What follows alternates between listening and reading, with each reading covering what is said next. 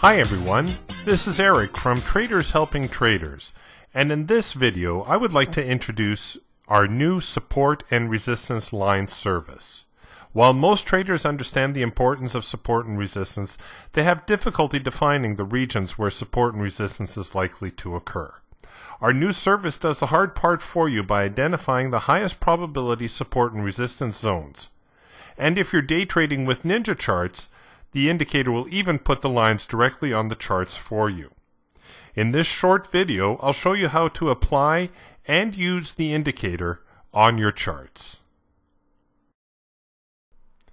If you're trading with Ninja charts, it's quite simple to apply the support and resistance lines indicator to your chart, and this indicator will automatically draw the lines on the charts for you. Go to your indicator tab, and from the indicator window, find your support and resistance lines, S and R levels, double click on that. Let's just take a quick look at the different parameters. Because it's a proprietary system, there's really not too much to adjust. I will point out, however, that the time begin by default is set at 7 a.m. Therefore, you can actually adjust the time that you want the lines to first appear on your chart. I usually set it to a second past midnight, but you can set it at whatever time you like. The rest of the settings are all pretty much default, so there's not too much to do there. Apply it to your chart, and there you have it. And now every morning, the lines will automatically show up on your chart. Let's take a look at trading support and resistance lines in action. There's several different ways that you can trade support and resistance line. Some traders might want to use support and resistance areas as scalping lines, where you can scalp a tick or two as the market breaks the line. Other traders will like to use the support and resistance lines as areas or zones where to pay attention to possible trades. That's the way that I like to trade support and resistance lines myself, is I will look for price reactions at the support and resistance areas. And if I get the reaction I'm looking for, then I can plan my trade accordingly. Here we have the E-mini chart, and the market has just opened up about half an hour ago, 40 minutes ago. So we're pretty much past our opening range. You can see we broke through this support area here at 1323. Prices have come back down, and I would look for some sort of support to occur around 1323, and that would be a buy signal for me. So right now it looks as though the market is going to give us that support, and I would in turn look to buy on a continuation higher, and my target would be the next resistance line. That would be my initial target, and if the market broke that resistance area, then I would look for subsequent resistance line to be my next profit target.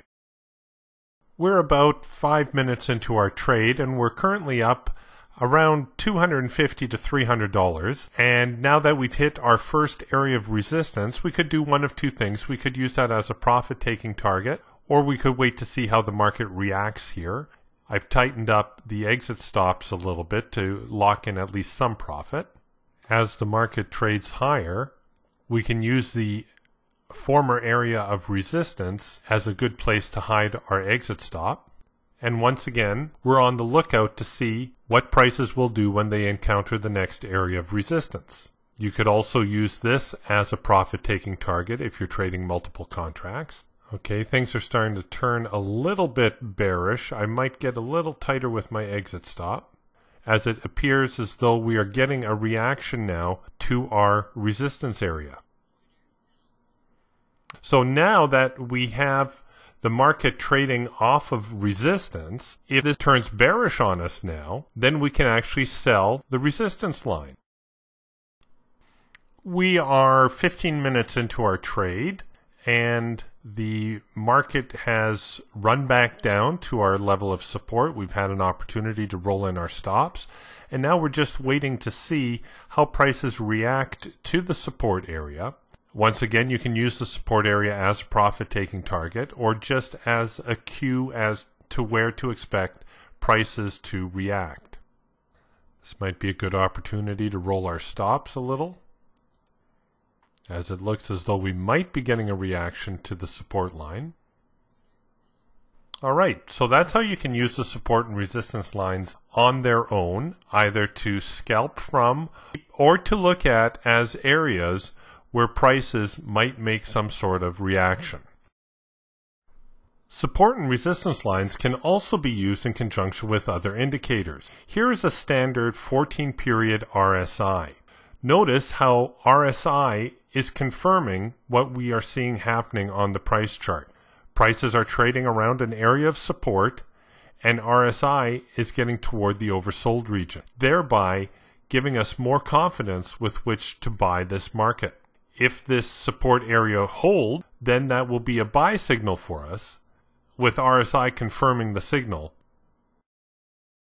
It looks as though the support area is going to hold, so now we can set up to buy on a move higher. All right, the market has brought us in. We can enter our exit stop, and now we will look to the next area of resistance as a probable profit target, or at the very least an area where we can expect the market to give us some sort of reaction. We are a little over half an hour into this trade, and the market is making its way back to our resistance area. We've had an opportunity to roll up our stops. Once again, we can use the resistance area as a line from which to take profit, or just as an area from which we can anticipate prices to do something. So there you have it, support and resistance lines. A simple, straightforward, easy to use method for judging high probability regions from which you can plan your trades. And best of all, they're all done for you. So I hope you will consider using support and resistance lines to improve your trade timing and profits. Thank you for watching.